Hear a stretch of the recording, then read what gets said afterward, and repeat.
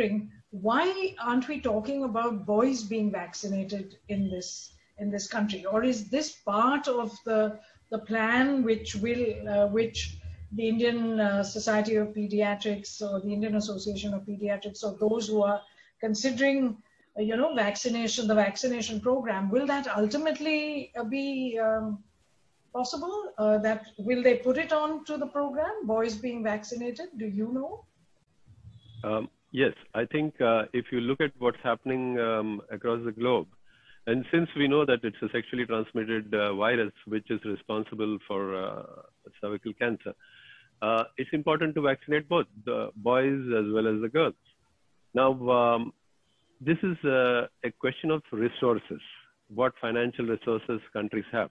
So it's a good thing to begin with girls, because the girls would be the ones, unfortunately, getting the cancer. Of course, boys would also, at some point of time, a very, very small percentage might get penile cancers, but that's not really the big problem here, cervical cancer. So if with limited resources, all girls should get the vaccine.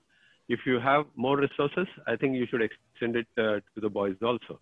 An important factor to understand here is, while we're talking about the age of vaccination and things like that, I saw a couple of questions there, is that the current vaccines that we have are effective only when they are given to a HPV naive person. That means before the person, the boy or the girl, is infected with HPV, which means that it has to be given before the first sexual encounter. So that could be very different for different countries, but generally it is understood that it should be given to be really efficacious. And like Partha said, current WHO norm is give 2 doses, maybe, and hopefully down the line we might require just a single dose of the vaccine. That would be great.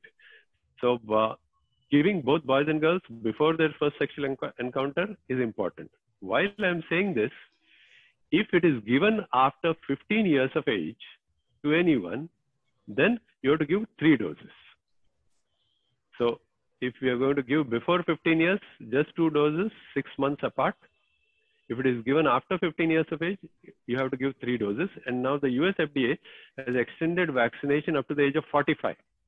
So there are people who are, say, HIV infected.